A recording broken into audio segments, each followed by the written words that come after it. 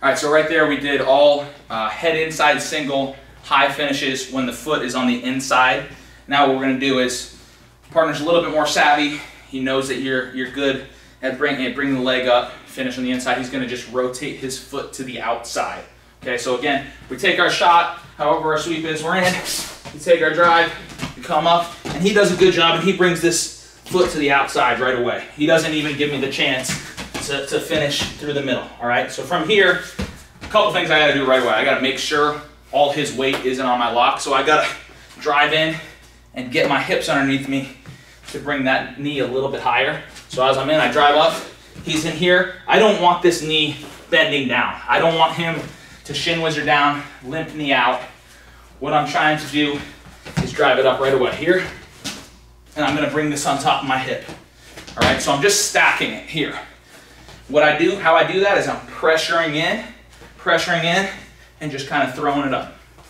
All right, drive in, I take my step. He's doing a good job here. I'm gonna take one more step. I'm gonna punch in, pull up, and bring it on top of my hip. So now I've got him moving, all right? So the first finish we got, the most basic one, you learn pretty young in wrestling and youth wrestling here. All we're gonna do, arm has to stay up. I don't want my hand going down by my belly button. My shooting hand stays up. This hand's just gonna come across, club his neck, and I'm gonna kick. Here.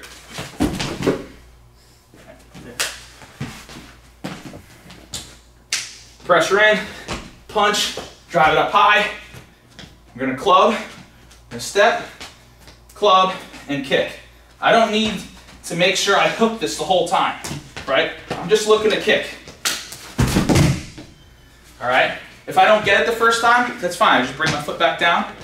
I go after it again.